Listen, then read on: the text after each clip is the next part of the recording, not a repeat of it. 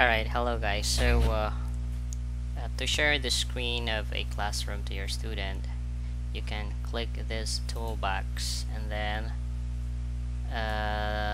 there's a desktop sharing, so you can click on it. And if you want to, just share a specific area, you can click area sharing. So you can kind of like expand it. So let's say this is the area. So this is the area only be shared. But if you want just that whole desktop to be shared, you can click desktop sharing and then click start sharing there. Then the students, and then your screen is now shared to your students, so he or she will be able to see your whatever you're doing in your desktop. So to stop it, just click stop share. Other is if you want to share a media, you can also click that one, media sharing. So if it's a media, so like like a video, you can share it to your student. By the way, this videos I uploaded it on YouTube.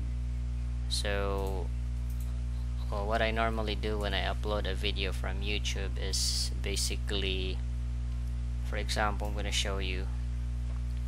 Let's say the hello, how are you? So what I normally do is let's say nursery rhyme. Okay, so let's say this one, so I simply click on it, and then so I highlight the link and Control-C or copy, then open a new tab, then paste it. And right here I'm going to remove the https www dot. I'm going to add ss. Okay, and then hit enter.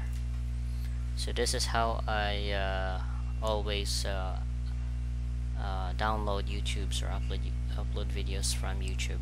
And then you can click select MP4. So make sure you select MP4, because if it's web,